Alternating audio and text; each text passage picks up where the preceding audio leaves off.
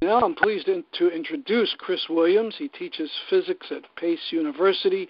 He's written the book Ecology and Socialism and was a key organizer of the very big climate conference preceding the 400,000-person New York City People's Climate March just 2 years ago this month.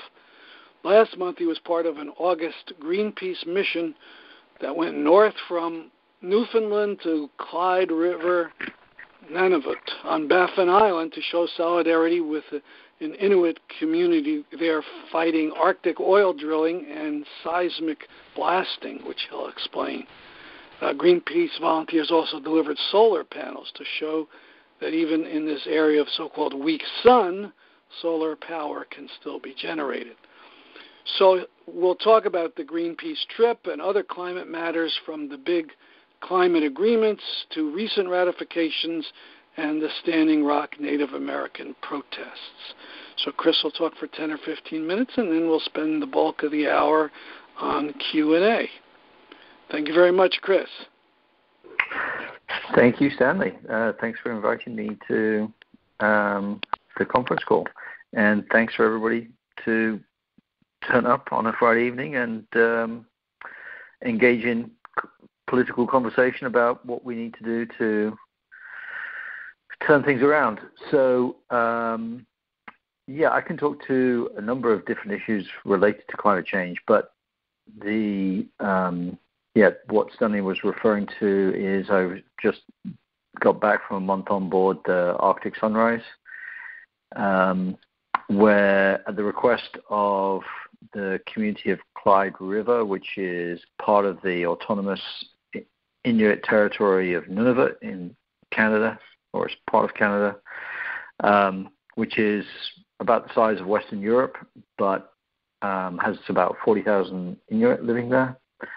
And they've been fighting a court case, actually, for more than 2 years. In fact, it goes back a little further than that. But there was a ruling by the National Energy Board of Canada, which is a Canadian government department, that in 2014 that said opened up the area off Baffin Bay to seismic testing for oil and gas. And at that time, there were supposedly open consultations with local communities, but the people who came from the government and the representatives of the corporations that wanted to do the seismic testing, they didn't have any of their slides translated into Inuit, which is what people predominantly speak as their first language. Many people don't really speak English necessarily that well, or French. Nothing was to scale. They couldn't answer any questions, so there was no real genuine consultation, or certainly not consultation, and really no information given. So they took that to the Canadian Court of Appeal, and they were denied in 2015. And so now that case is before the Canadian Supreme Court, which is the first time ever since the territory split from the Northwest Territories in 1999 that the Canadian Court has heard any case from Nunavut. So this is an historic ruling, whichever direction it goes in, as to whether seismic testing can go ahead. And their case rests on were they given prior and informed consent is the legal phrase. And that is bound up with the UN Declaration on the Rights of Indigenous People, which came about, all bar 4 countries signed in 2007. And when you hear the 4 countries that did not refuse to ratify that treaty, that declaration, it becomes pretty obvious why they wouldn't do so. And so those 4 countries are Canada, the United States, New Zealand, and Australia, all settler colonial countries. But since then, just this year, actually, Canada has signed on to the declaration. So that kind of changes the legal landscape. And so the case will go to court or be heard by the Supreme Court November 30th. And it'll take a few months to reach their decision. But in the meantime, the major part of the reason that Inuit are so concerned with seismic testing actually went on in the 1970s. And elders there remember what it was like to be able to go onto the ice. Most people in Nunavut subsist on hunting, either on land or in the oceans. If going there, you see, just like pretty much all of the indigenous communities across the north and in the south, there's one supermarket chain that operates and price gouges extensively. So, for example, a can of Coke is $6. 18 rolls of toilet paper is $18. So, and it's aside from the cost of going to a supermarket, the food is not as good. It's just, and primarily, it's not culturally what Inuit do. They live off what they hunt, and so seismic testing, from their experience in the 1970s, but also doing more research more recently, and all the research that's come out about military use of sonar, which isn't even as loud as seismic blasting, which, I mean, the industry calls it testing, everybody else calls it blasting, is giant underwater explosions, basically, that have to penetrate hundreds of meters into the ocean and then hundreds of meters below the ocean into the rock, bounce back, and then are analyzed. And obviously the objective is to find more oil and gas, the exact stuff that we already have too much of. And in the meantime, can actually kill, but otherwise seriously disrupt all of underwater mammals, and including fish and other organisms, because most organisms in the oceans use hearing as we use sight. So the most important sense for them is sound, and all their life activities revolve around sensing their environment through sound. So, and these, the seismic blasts have been shown to be heard thousands of kilometers away, let alone hundreds of meters. So, and they go off about, in the area to be tested, which is a huge area, they will set off blasts every 10 seconds for weeks or months. So that is one of the reasons why, actually, after much agonizing and decision-making and talking to elders on the part of the former mayor, Jerry Natanine, of Clyde River, and the current mayor, James Inuit, people decided to reach out for funding for the legal case, to continue the legal case, to Greenpeace, which was a very unorthodox decision, to say the least, because of the anti-sealing campaign that Greenpeace carried out in the 1970s and 1980s, which had a devastating impact on Inuit income after bans were put in place in the United States and the EU on seals, so, and the products of seals. So most people in Nunavut hate Greenpeace with a serious intensity because of the social dislocations that those bans led to on their traditional lifestyles. So, however, since that time, Greenpeace have also changed their policies and issued an apology in Inuit in local news media a couple of years ago. And so this is the first time that Greenpeace have been invited to go to Nunavut and not be attacked, basically. And so I was on board ship to, because the other part of it was what Clyde River had asked for, what they voted to want, was a delivery of solar panels to show that not only were they interested in rejecting more fossil fuel production and damaging their ability to eat, they wanted some alternative. And so we delivered some and installed some solar panels on the community hall, more as a symbolic gesture to show that it was possible, as opposed to obviously 100% removing. And so diesel is the fuel that is used for the most part, and that also costs a fortune. It's flown in.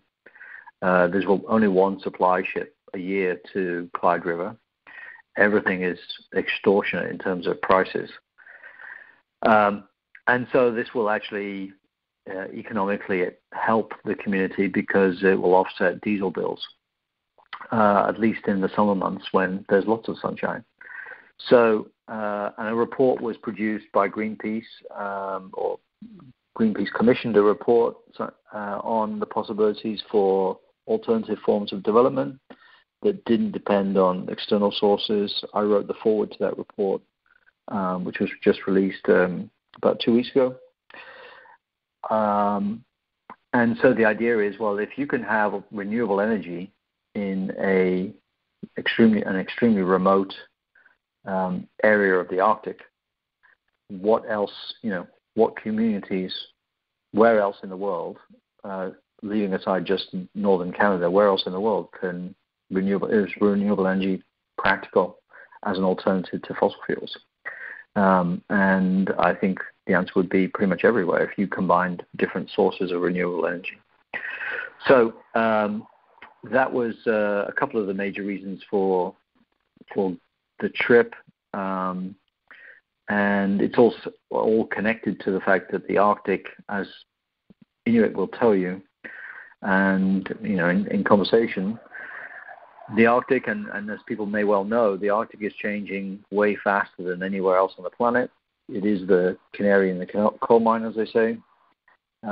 Whatever change is being seen on average anywhere else on the planet, it's happening twice as fast. So 1 degree C change is really a 2 degree C change in the Arctic for various feedback mechanism reasons that I could talk about, which is having all kinds of impacts already. So the seismic blasting would drive away the mainstay of food for Inuit, not just in Clyde River, but elsewhere in Nunavut. And so that would be something that they're absolutely opposed to because their entire culture revolves around hunting as a way of subsisting. And seeing as their culture has been around for 4,000 years, considerably longer than capitalism, they seem to have worked out a pretty sustainable way of maintaining themselves. And actually, if you look at historical documents going back into the 17 and 1800s when people were first colonizing the area, actually Inuit lived very well. And now the kind of social dislocation that is occurring as a result of increasing levels of commodification and neocolonial policies of the Canadian government with respect to Nunavut there's all kinds of things. I'll just give one statistic. If you are Inuit in Nunavut, you earn on average, the median wage is $19,900. For a non-Inuit working in Nunavut, the median wage is $86,600. So a gigantic disparity, and that's carried through in all kinds of other social indicators in terms of rates of suicide, alcoholism, high school graduation rates, the lowest in Canada, very similar to other indigenous areas, and not, when you look at Standing Rock, high school graduation there, for example, it's the poorest county in the United States. High school graduation rates are 14%. So historically disenfranchised continues, and colonial policies continue, as we have seen, essentially, into the 21st century. So people in Clyde River certainly recognize that it's really about how do they rearrange social power and think about that as much as it is a question of alternative electrical power sources. So that's kind of an outline of the trip, and also some aspects about how climate change is impacting the Arctic specifically, and will be a harbinger of what happens to the rest of the planet if we carry on doing what we're doing, is really about a maintenance of a culture that stretches back thousands of years. So I'll take questions, I guess. Good. So now you have to star 6. Star 6 will unmute you, and then you can ask questions. Did people hear me? Mm-hmm. Did I unmute? Okay, good. Yes. Why don't I just start off? So solar can work out at that latitude. Is there any problem with it working in the summer? No. No. I mean, one of the great things about solar power, photovoltaic cells, is there's really very little maintenance. So the 2 solar engineers who came up gave classes, workshops basically, to 5 Inuit who will be then maintaining them. But they're put at a specific angle to take into account, they're not going to rotate or move with the sun. But the sun is up for 24 hours a day. When I was there, I just got back 2 weeks ago, there was maybe 2 hours of darkness, but it's never really fully dark. And actually, solar panels work better in the cold than they do in the heat, because the hotter they are, the more resistance. So it's not really the heat that you want; it's the light. And so as long as there's light, you've got solar energy. Obviously, the percentage of solar is going to vary over the year, and in the winter it's not going to be much use. But that's why you would complement it with wind turbines, for example. But the upfront costs of solar are pretty low. This will offset several $1,000s a year on the community building. And so it's going to be tested, and if people think that it's viable for their community, then the Canadian government has a policy now that it says, Trudeau has just said, he wants to respect Indigenous rights, and he wants to provide funding for alternative specifically of ways of getting off diesel. He said that in March in a joint statement with Obama when they were talking about the Arctic. So it's a question of holding him to his word, just the same as all the other politicians. But they have to be put at a certain height above the ground because of the snow drifts can be several feet.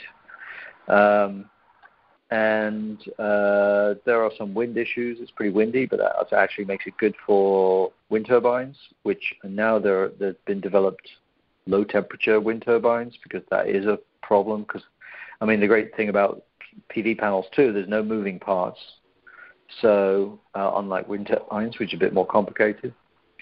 So in many ways, if you coupled that with some storage, and actually it wasn't just on the community building, there was also some solar panels that are going to be mounted on sleds, because that's what one community member, he came up with the idea. And so there's one panel that's designed to be mounted on the sleds that they use, and then have power a battery, so that when they go to camp, they periodically go hunting for like 2 or 3 weeks at a time, then they'll have electricity. So there's different ways in which solar power can be used in the Arctic to help people continue with the lives that they want to lead. That's great. Next question, and if you could just say your name when you ask your question. You had mentioned, this is Kate, you had mentioned that for the Inuits who were making 19,000 in the work they were doing, and the non-Inuits were making 86,000. What were they doing, the non-Inuit people in their jobs? Well, they're actually most of the people who run the government. So even though government people. Oh. Yeah, they're government people. So they're government people, but there's mining that goes on. There are several mines in Nunavut, but mostly they fly in outside workers. But also, there are almost no Inuit nurses or teachers. They're all agency workers, so they fly those in as well. So between the nurses, the teachers, and the government workers, and the ministers, it's an autonomous territory, but it's a non-indigenous led political leadership. So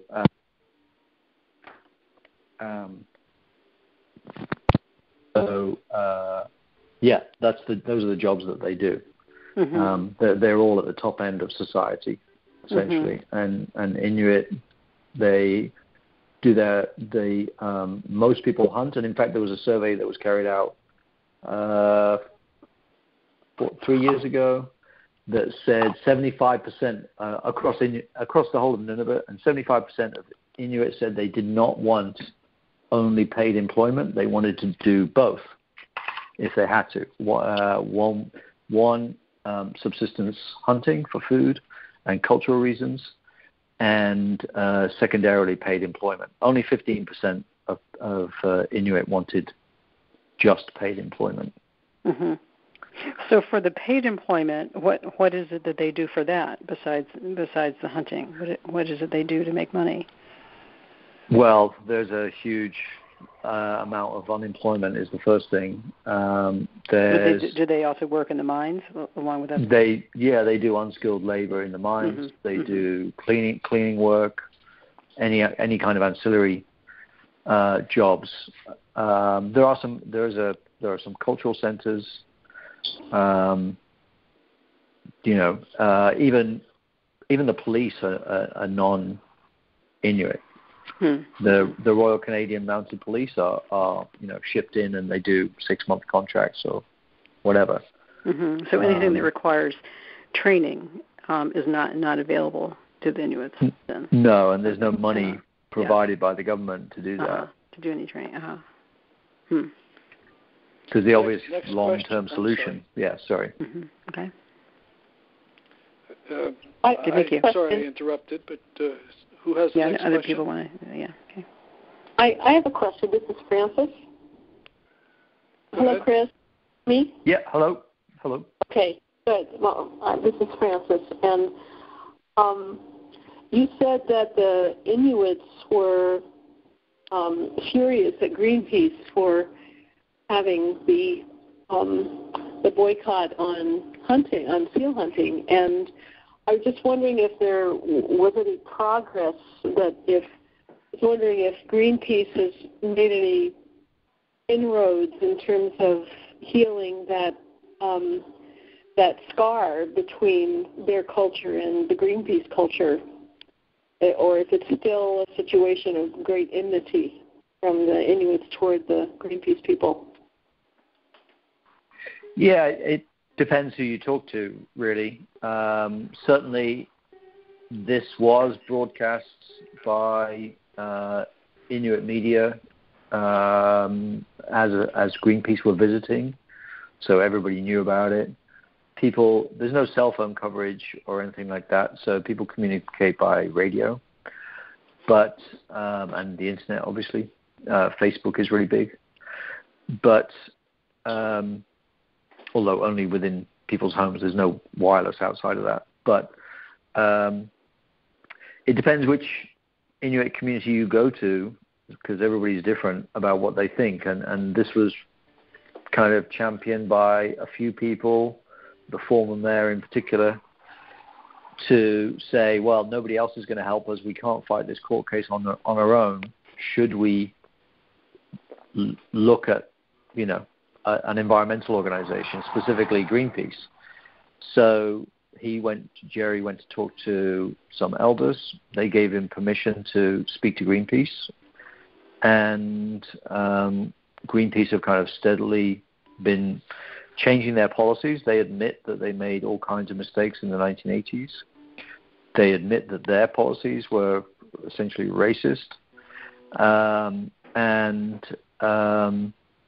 they have got a new indigenous policy of their own about how to do this. They had internal political fights, I know, with, Greenpeace came to fame, obviously, with their anti-sealing and anti-whaling campaigns of the 1970s and 80s. So this is kind of their bedrock part of their politics, that they are changing and seeing that there is a huge difference between commercial sealing and whaling and what people have been doing for thousands of years.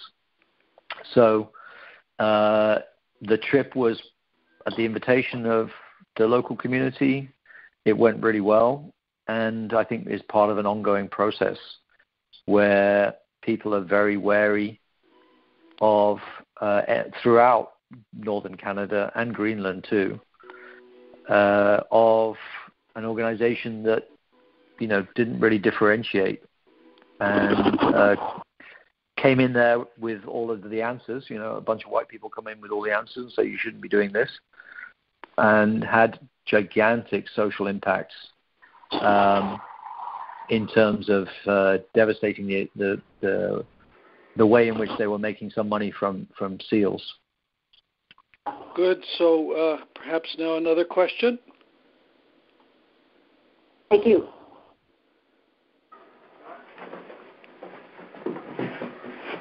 Well, I could ask about the bigger question about the climate agreements and what happened, I guess, this last week, these climate ratifications. Exactly what were they and why are they important?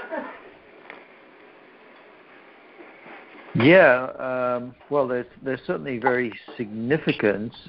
I don't think, be interested to hear what people think on the call, but I don't think Paris was historic in any way other than historic amounts of PR.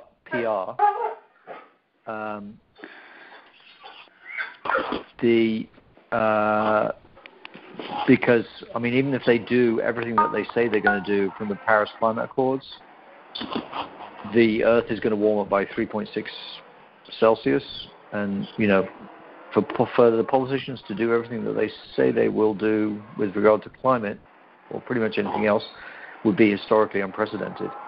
So, yes, 26 countries, China and the US predominantly, have signed on to say that they will do the Paris Climate Accord, which are also voluntary, so it doesn't actually matter if they do it or not. And it's all about mostly carbon trading. It doesn't talk about specifically ocean shipping is excluded from the accords. So you could say, yeah, it's historic that 192 countries have signed on to it, but they signed on to something that they know that they can do, and even if they can't, it doesn't really matter. So it's certainly not up to the scale of the problem. And despite all of the rhetoric and, self-congratulatory speeches from all the world leaders, and now Obama saying he's leading the world, I don't think that he's leading the world further toward climate change. How about what was the trip like? You went 2,000. It was 2,000 kilometers from Newfoundland. How long did it take to do that? Yeah, the trip was actually amazing, and just to talk about the scenery and what it was like a little bit, because that is incredible. I never thought I would have to. I've been to Alaska, and I've been to Dead Horse, the BP North Slope site for at the invitation of BP, actually, a few years ago, but I've never been to the Canadian Arctic. And, it took 9 days to sail from in an icebreaker and the Arctic Sunrise is the same ship that was impounded by the Russians a couple of years ago for 2 months. But it took us 9 days to sail from St. John's, Newfoundland, to Clyde River, Baffin Island, which is kind of the same latitude as southwest Greenland. And, as soon as we came out of the harbor, basically, in St. John's, there were already whales all around the ship. and sailing up, heavy fog, depressingly little ice. Actually, we didn't, in fact, need an icebreaker. Wow. And yes, so there were some floating giant icebergs that come from Greenland, which is not a good sign anyway, really. But we know that February was the lowest sea ice extent for February. It's the lowest for 37 years. This September may not turn out to be as low as 2012, which is actually the record low for sea ice extent. But sea ice extent has gone down by 50% from 8 million square kilometers to 4 million square kilometers since we started satellite measuring it. But more importantly than that, even, is the volume of sea ice has gone down by 100%, because it's like 50% less area and 50% less thickness. And most of the sea ice now, large amount of it, is no longer the multi-year ice that exists all year round. It's just first-year ice. So it's a very different kind of terrain. And certainly saw polar bears, saw a load of narwhals. Actually, narwhals are these incredible creatures with a giant spike on their nose. It's actually a tooth, in fact, that grows outwards to a meter or more. And 90% of narwhals live in Baffin Bay, and so they're tremendously sensitive to sound. So all of their feeding grounds and so on would be affected. And it was not that cold, actually. You could be out on deck in flip-flops and shorts in the daytime if the sun was out. Yeah. I mean, I wasn't expecting it to be absolutely freezing, but it was well above that. So when it was sunny. And the rest of the time it was, periodically foggy and rough, the ocean. But, saw a lot of seals, did see a number of polar bears, and caught a lot of and ate a lot of Arctic char, which is delicious. So, yeah. And just like the colors of the ice in the icebergs, I mean, it's this incredible translucent, bright, electric blue color, much of the ice. And actually, we did fly via helicopter to Samford Fjord, which is famous for all kinds of things in terms of extreme sports stuff, but the cliffs there are a mile high, straight down into the ocean. They should be covered in glaciers, but all the glaciers are in huge retreats, so many of them don't make it to the ocean anymore. That was beautiful, terrifying at the same time to hear Inuit talk about the way in which glaciers used to overhang the cliffs, and they didn't melt.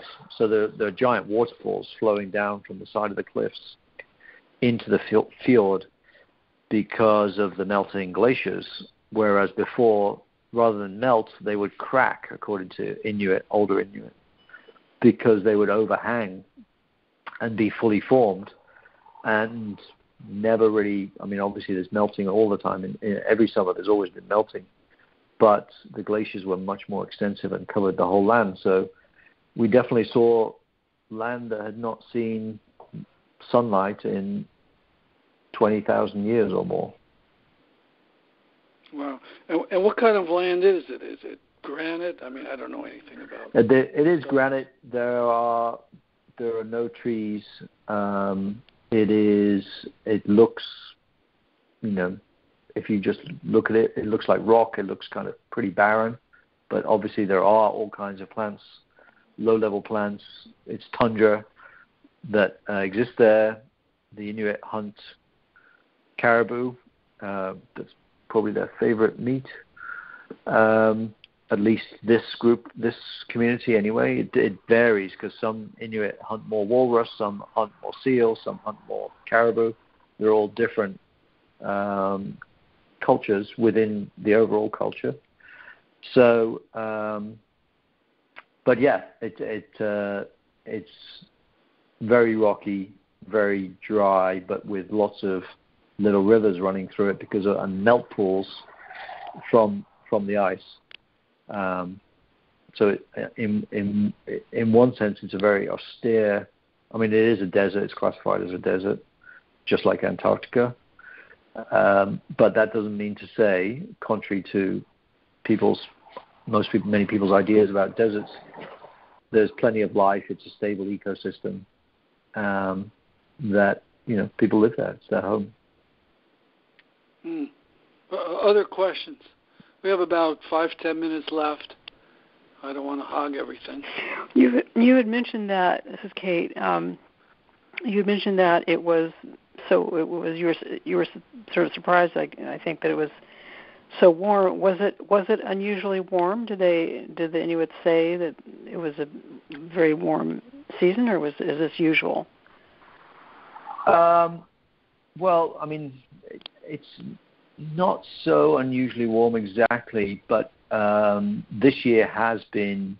I mean, there were periods of time in the Arctic this year when it was at 20 Celsius higher than it should have been, like 35 Fahrenheit, massively higher than it should have been. When I was there for the last month, it was a lot warmer, and I think one of the most telling comments on it was from an elder who said, when you go outside now, the sun never used to be hot. It used to be warm this time of year, but it didn't used to be hot. Uh-huh. Now it's hot. Mm-hmm. So they can actually feel that difference. Mm-hmm. Yeah, their experience to them it's different. Mm-hmm. I guess I was just thinking about the caribou. Where do they live if there's no forest, or is there? I guess there must be forest somewhere. Well, not so far north, actually. The boreal forest is further south, but caribou live on lichen, so they don't need trees. And although for shelter or anything, no, yeah. They just wander around on the tundra, and they dig up lichen. Although they are already having problems, and Inuit have not been able to hunt very many of them, because right across Canada, actually, for unknown reasons right now, caribou has declined by something like 80 or 90%. So wow. There's a giant reduction in caribou across Canada at the moment. I mean, there's still lots of them. It's not like they're endangered, but they used to be common, and this year they're not. So, the last couple of years. So people are still trying to figure out why that is so widespread. But yeah, they are adapted to cold temperatures, and all of this warm temperature is definitely not so good for them. Because the other problem is, this is what happens with climate change. Not all species adapt at the same rates. So yes, some species move, but then where do the others go? Or what happens if what they eat can't move with them? And so what's been happening as the oceans have been warming, which sets off more feedback mechanisms in terms of melting ice and so on. Southern, more generalized fish are moving into Arctic waters looking for colder water, but they're displacing Arctic, more specialized fish with, there's nowhere else to go. There's no more colder water. So their ranges are shrinking as other fish are moving in. And so this is leading to all kinds of other disruptions for anything that depends on the fish that used to be there. So, and the same goes on land, where species are migrating further north in search of places where it's cooler. They're adapted to that kind of temperature. Then they have to look for food, which may or may not be moving at the same rate.